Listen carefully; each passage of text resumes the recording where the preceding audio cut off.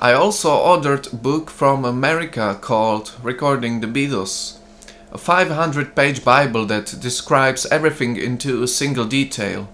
The way they recorded, what microphones they used, where they placed them, what effects and in what extent they used, how their compressors, limiters, equalizers, echoes worked, how they spaced out instruments into individual tracks. With almost every song comes a breakdown of how the recording was done. This book helped me a lot and 90% came from there. All I had to do now was to get some old microphones. I bought a vintage Philips microphone, a copy of AKGD 19C, which the Beatles used mostly for the drums and piano. It's very cheap today and was back then as well. One of my friends lent me an AKGD 30 microphone. The Beatles used an AKGD 20, but it's almost the same. They used it for recording of bass drum and bass guitar. The drums were recorded by my fellow performer Maciej Dziwisz from big band Metro Club. We put together a drum setup that was the close to Ringo's.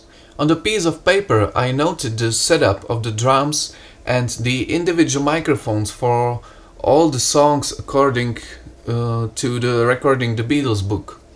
I didn't want to miss out any details. The other thing to do was to choose a studio where the recording would take place. This wasn't difficult as I used to work at Czech Budweis radio station, which had similar features as the one in Abbey Road. A large room with high ceilings and with a staircase leading up to the control room. Out of the 15 songs, drums were recorded in 12 of them. The drum and microphone setup had to be changed 5 times based on the Beatles era the given song belonged to. I have to thank Roman Kamba, who works in the studio, for letting me set everything up exactly as I wanted. The recording started with songs from the early Beatles era and continued with the later ones. That was the best way. Maciej was recording with my demo bass that I prepared. We surrounded the drums with a 3-sided drum booth, covered the hole on the bass drum, which is nowadays used because of the microphone, but wasn't used back then. Maciej was complaining that due to the covered hole and with no blanket inside, it was difficult to play. When we put the blanket in, he was very happy. A myslím, že tam předtím neměli to, neměli nic jako deku, třeba když nám nahráli předtím ne. Fakt ne? Až od seržanta Pepra dali deku. Seržanta Pepra. To je chudák Ringo, to se rád tak napíču. We started recording 4 songs using the first setup consisting of 2 basic microphones. The AKGD 30 on the bass drum, placed on its upper right corner, and the 19C as an overhead microphone from above towards the snare. A third room microphone was also used, placed about 3 meters away from the drums, where it stayed for all the songs. This setup was in the style of the 1962-63 Beatles era.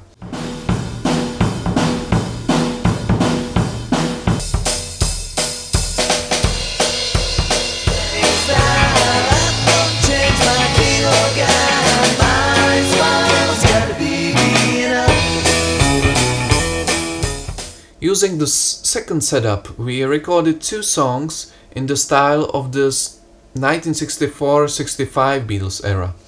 The only change was that the AKG 30 was moved to the center in front of the bass drum.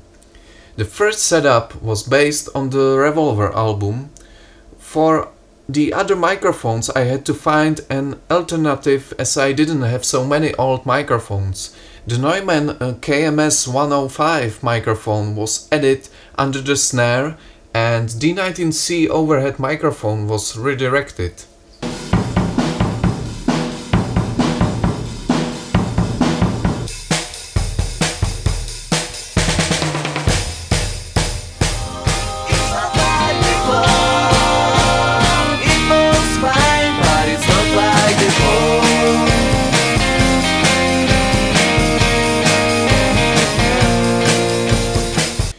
songs were recorded using a fourth setup based on the Sgt. Pepper album.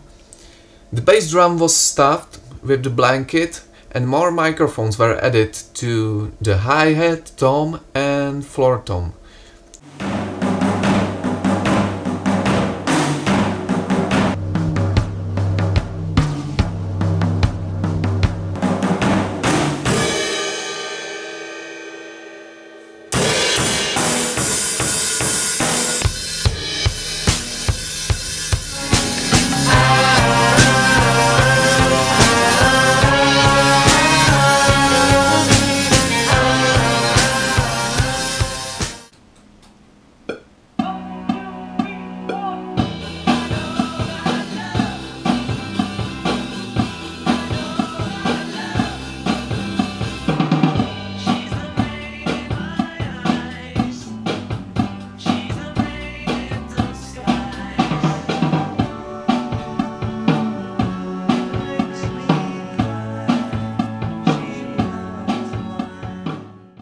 The fifth setup was based on the Abbey Road album. The bass drum's front skin was removed, while a second tom was added as well as another microphone underneath it. There was a microphone added to the floor tom from below and one on the hi-hat from above. We placed tea towels over all the toms and snares. Tom dávali, to hrálo, to nahrávali. Co? Nahrávali. Cože? S těma utěrkama? No. Fakt. A to zní And some beats on the snare and toms were overdubbed. To necháme to první, co si nahrál, a jenom jestli by si mohl zdvojit tam, kde je úder na verbal a tomy. Cože? Co? Cože? Fakt, jo? No. Ale to nevím, jako... Když to bude na prd, tak to tam nedám, ale... No, bude ostrý se trefit, vole, kámo. To není prdel.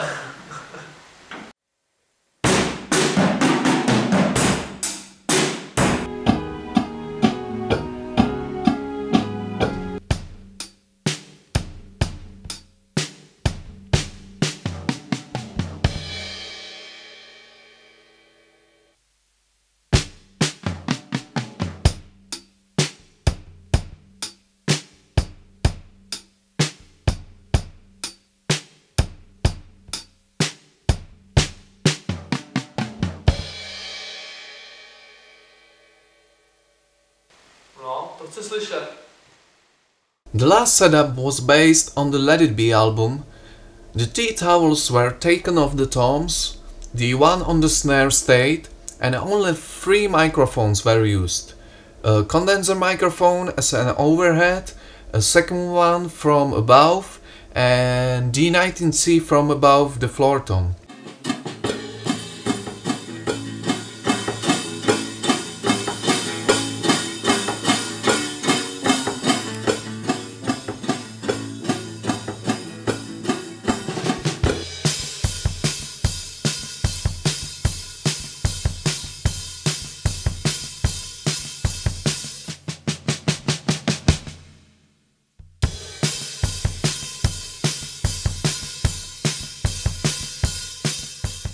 There was almost no hassle with the microphones.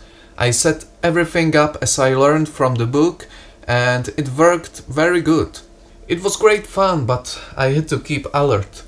Running up and down, I was setting everything up, making it sound right, checking the sound coming out of the control room, making a video and taking photos. Roman Kamba was quite shocked when he saw it.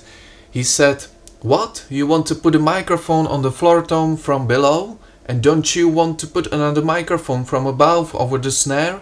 And I said, "No, I want it exactly like this." And he said, "Okay, do it as you want."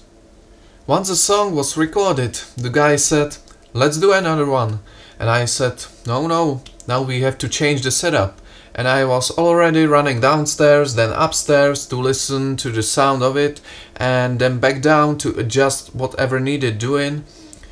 Maciej was in a good mood and his laughter was wonderful.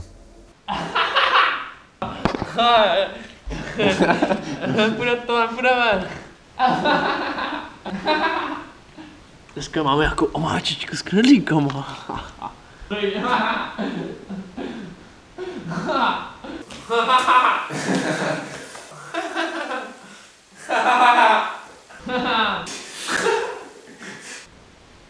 Tady chlastáme. Odku. It usually took Maciej 2 or 3 attempts to record one song. Everything was recorded within 5 hours, including the setting up of the drums, sound setup, 30-minute lunch break, and the packing up. The setup was changed 5 times and the sound was perfect. That's great, isn't it?